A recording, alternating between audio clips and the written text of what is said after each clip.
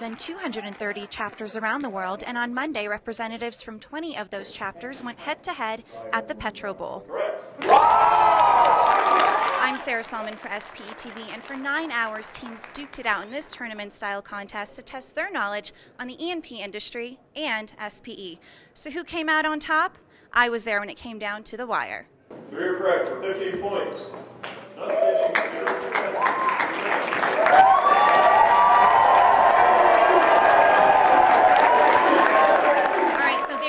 The University of Texas came out on top, and they're joining me now. Congratulations, you guys.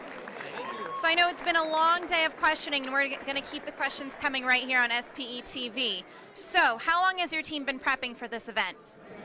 9 months. Yeah. 9 months. Last December. Since when? Last December? Last December, yeah. Okay, now that you've won, what does this mean for your school's program? I just think it was a great opportunity to represent the University of Texas and showcase, how great of students we have there. And we got some good teachers taught us all this. Yeah.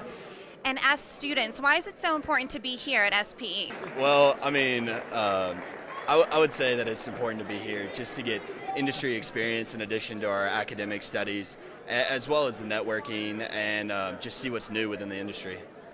Okay, well, it's been an exciting day right here at the Petro Bowl. I'm Sarah Salmon reporting for SPE TV.